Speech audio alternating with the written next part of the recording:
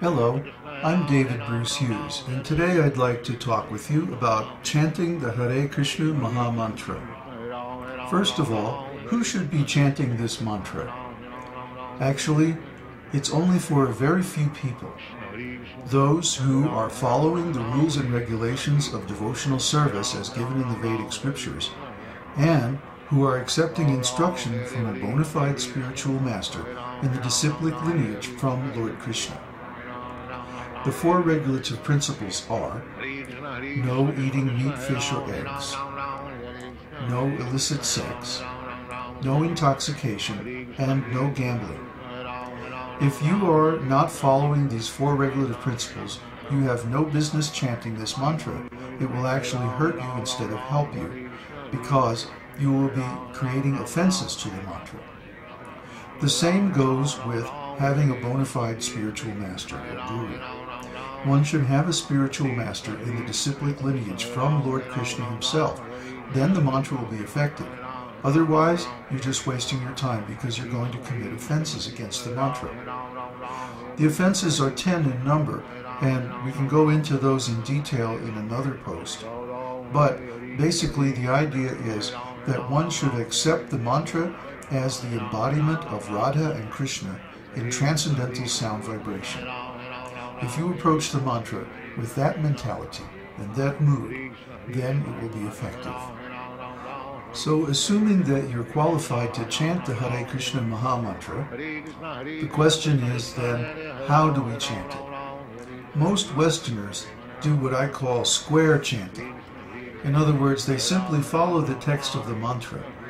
Hare Krishna, Krishna Krishna, Hare Hare, Hare Ram, Ram Ram, Hare Hare. This is what I call square because in this kind of chanting, every line is given the same amount of time, the same rhythm, and the same emphasis. But if we study the pronunciation of this mantra as it should be, according to the rules of Sanskrit grammar and chanting, we find that most people pronounce it incorrectly. If we listen to an expert chanting this mantra, like this recording of Srila Prabhupada in the background, we can understand that the ordinary square rhythm is not really correct.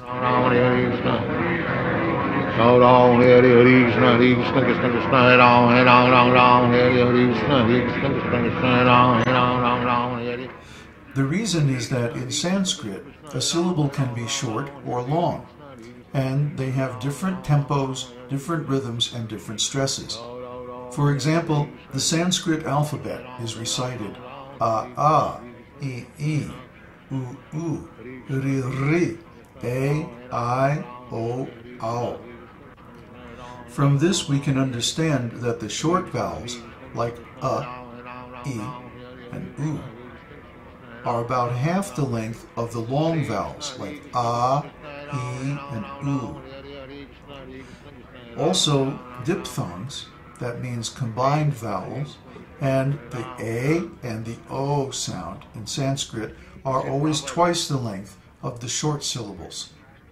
So each of these syllables is called a pada, and a short syllable is 1 pada in length. A long syllable is 2 padas in length.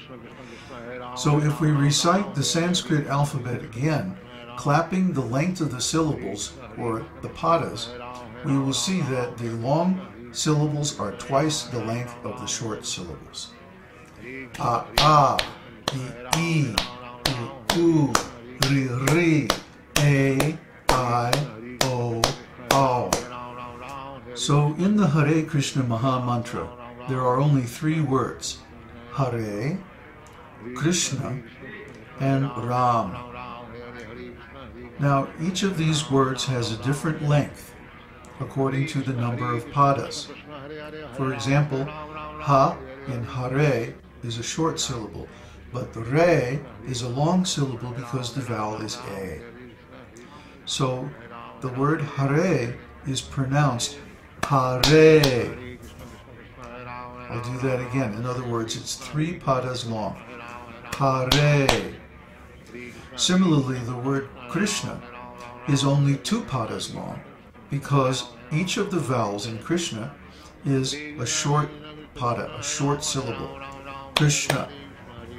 Then Rama, Ram has a long A, and Ma has a short A. So Rama is pronounced Rama. 3 padas, 2 on the first syllable and 1 on the second. So the rhythm of the Hare Krishna Maha-mantra is actually something like this. Hare Krishna, Hare Krishna, Krishna Krishna, Hare Hare, Hare Rama, Hare Rama, Rama Rama, Hare Hare. If we chant it square, we won't get the rhythm properly. But if we chant it according to Sanskrit padas, that changes the character of the whole mantra. And when we listen to Prabhupada again, we can see this is actually how he's chanting. Hare Krishna, Hare Krishna, Krishna Krishna, Hare Hare, Hare Rama, Hare Rama, Rama Rama, Hare Hare. Krishna Krishna, Hare Rama, Hare Rama, Rama Hare Krishna, Krishna Hare Rama, Hare Rama, Rama Hare Krishna, Hare Krishna, Hare Krishna, Hare Rama, Hare Rama, Rama Hare Krishna, Hare Rama, Hare Rama, Hare Krishna.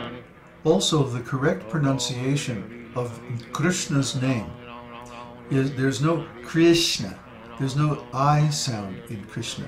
It's Krishna, Krishna, K-R-S-N-A, Krishna. And when pronouncing the R-S-N in the middle of Krishna, the tongue is held back and pressed against the inside of the lower teeth, Krishna. Sometimes you'll hear North Indians pronounce Krishna, Krishna, or Krishna, like that. But actually, the way it should be pronounced is Krishna, Krishna. There's no I, no Krishna, Krishna. So by pronouncing the word Krishna correctly, then we not only get the right rhythm, we get the right intonation. One more very interesting poetic feature of the Hare Krishna Maha-mantra is the arrangement of 3 groups of 3 names in a row. For example, Hare Krishna, Krishna Krishna, Hare Hare Hare Rama, Hare Rama Rama Rama, Hare Hare, Hare Krishna, Krishna Krishna, Hare Hare, Hare Rama Rama Rama, Hare Hare, Hare Krishna. You see, these groups of 3 actually pass from one mantra to the next, and they also group the holy names within the mantra into groups of 3. If we start to chant like this, we can hear there's a wonderful rhythmic pattern that is seductive, hypnotic, passionate, and very esoteric. So putting this all together, when we chant this mantra, it captures our minds and hearts, and it actually brings us into the rasa dance between Radha and Krishna and the gopis. This is the rhythm of the rasa dance, and the words of the rasa dance are none other than Hare Krishna, Krishna Krishna, Hare Hare, Hare Rama, Rama Rama, Hare Hare, and so forth. So this wonderful mantra, if we chant it 24 hours a day, will bring us to God realization very soon. This is my experience, and this is the experience of anyone who actually tries this mantra and chants it sincerely.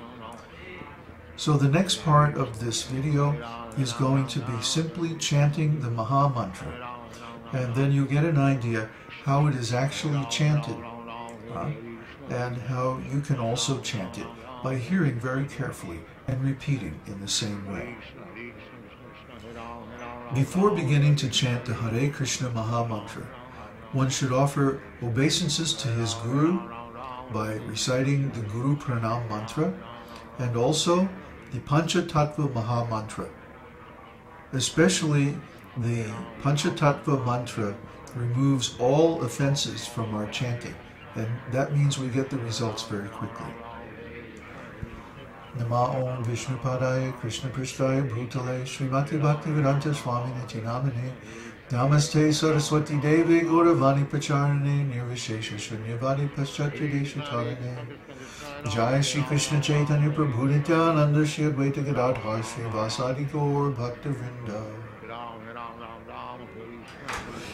Hare Krishna Krishna Krishna Hare Hare Hare Ram Ram Ram Hare Hare Krishna Krishna Krishna Hare Hare Ram Ram Hare Hare Hare Krishna Krishna Krishna Hare Hare Ram Ram Hare Hare Krishna Krishna Hare Hare Ram Ram Hare Hare Krishna Krishna Hare Hare Ram Ram Hare Hare Hare Krishna Krishna Krishna Hare Hare Ram Ram Hare Hare Krishna Krishna Krishna